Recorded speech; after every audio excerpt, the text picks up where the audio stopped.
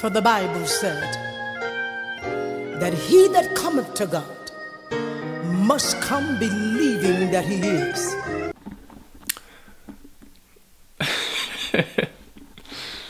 Hello everyone, my name is Ashriel King, and what I want to talk with you guys today about is why you should always go back to the Word and not just focus on YouTube videos or even just focusing on anybody else in general. Everything you need is in the Word and the Word of God alone.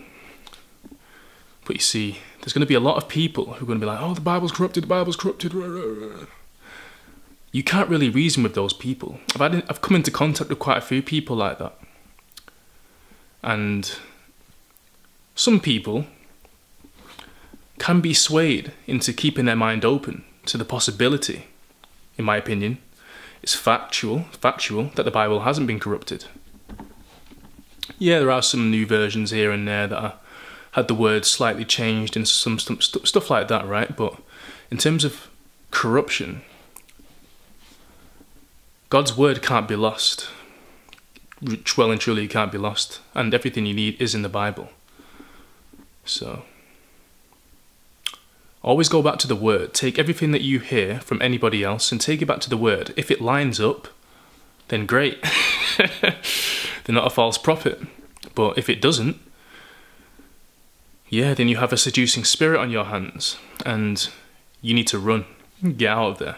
Don't engage. Because those kinds of spirits, the principalities behind those people, aren't going to take no for an answer. They will try everything in their power to confuse you, right, and cast doubt in your mind. Just don't listen to them. And it might be, yeah, it's hard because even sometimes today, still, I get into conversations with people because I still like to debate. I'm open to debate. Right, I ask God for strength and he gives it to me. And he gives me the right words to say. Right, I'm not the one who comes up with all the stuff that I talk about. It is coming through Christ. Yeah, so I can take no credit. But yeah, it is interesting how many people are like, yeah, the Bible's corrupted, blah, blah. You can't take it. Just go back to the word, guys. If you believe in your heart that Jesus Christ is the one and only, and that the only way to eternal life is through him and him alone, then you're sorted. You just need to live more like Christ from now on. No easy task. Sounds simple, but this is what we are all called to do. Sacrifice our lives for him, as like he sacrificed for us. Because the gift that we will receive at the end is going to be beautiful. We can't comprehend how heaven is going to be like. It's going to be amazing. And so I'm willing to go through all these battles for that reason. I don't care who says what to me. It doesn't matter. Right? It could be my best friend who says to me, oh, no, Ash, you're looking at this all wrong, blah, blah, blah. It doesn't matter. The devil will use anybody. Preferably, he'll use people close to you to try and cast doubt and confusion inside you. Don't listen. Right? It's okay to talk to people who aren't Christian or don't believe the same things that you believe. But don't take heed to what they say. What they say may sound okay. But if it doesn't line up with the word of God, rebuke it. Rebuke it. And that's what I've started doing. There's quite a few people in my life who are constantly challenging me. And that's okay. That is alright. Challenges are there to be won. Right? Because Christ has already won. He's already won. The devil thinks he's smart with these little victories that he may have here and there, but ultimately he has no true victory. The true victory, the final victory, belongs to God. Satan is in a state of delusion, and you'll see that in his minions, in the people that embrace New Ageism, atheism, stuff like that. Right? The New Age spirituality, which is, there are many paths to God, and there's always Christ consciousness and stuff like that. Just rebuke all of that, guys. Rebuke all of that. Pray for the people. Still have love and support for the people, but pray for them from a distance.